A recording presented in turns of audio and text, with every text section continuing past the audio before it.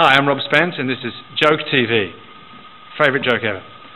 There's a preacher, and his congregation is getting a bit tired and a bit sleepy, so he says to them, "Today, people, I'm going to make a miracle. I'm going to do a faith healing. Hallelujah." Everyone yells out, "Hallelujah." He says, "Amen." Everyone says, "Amen." He says, "Anyone out there who's got a bit of a problem, just come up on stage. We're going to heal you right away."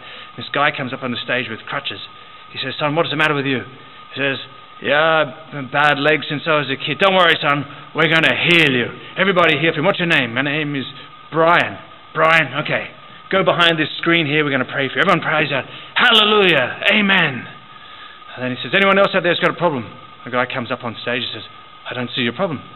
He says, I can't speak properly." He says, "Okay, son, go behind this screen here with Brian, and we're going to pray for you."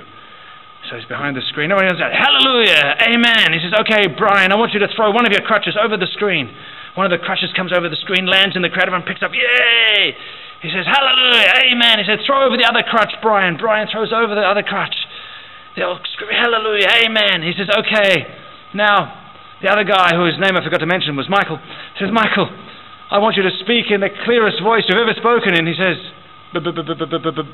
"Brian's fallen over."